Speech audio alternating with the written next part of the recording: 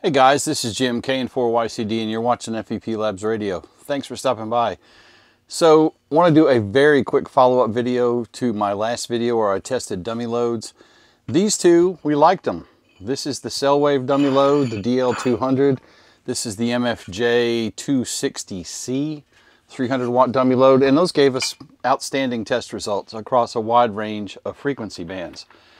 This little guy, the MFJ 261 dummy load, we got pretty sketch results. So I want to do a little bit of an in-depth dive with it. And before we go on to the second part of our test, I'm going to use a multimeter for that. Let's take a look at the stats for this. So I've got this set to 6 meters right now. And you can see it's showing an SWR of infinity, 240 ohms of impedance, and 11.2 ohms of resistance.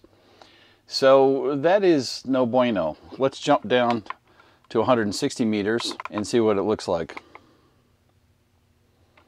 And it's even worse. Almost 8,000 ohms of impedance and showing a resistance of 2,000 to 2,400 ohms. So that is not the values we expect out of this dummy load. So I don't like those at all. Those are no good. I do want to compare this in another way with a different instrument. And what we're going to do is we're going to hook this up quickly to a multimeter. So give me 1 second here and I'm going to hook this up and we'll do some other quick tests. Okay, for ease of use, I've got a cable hooked onto this so I don't have to try and juggle wires in the dummy load at the same time. Let's take a look at what kind of resistance we're getting. And I'm set on the 2000 meg ohm range.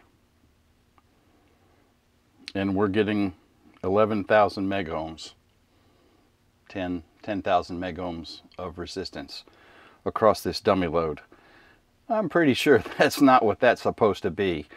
So quickly, let's compare that to our other two dummy loads. Spoiler alert, I've already done this off camera and I know what it's going to read, but I want to show y'all. So this is the other MFJ dummy load.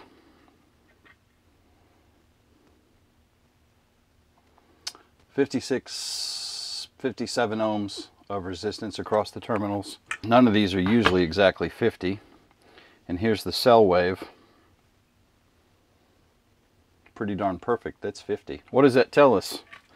That tells us that this thing has got severe problems inside and is apparently not wired right. I don't know that there's any way to take this thing apart. It looks like it was press fit together like a rivet or something. But in any case, this is junk. And I don't know if it's just mine or if all these things are junk. So before I bought one of these, I'd think long and hard about it. The thing is, this dummy load, the rating on it is not all that fabulous.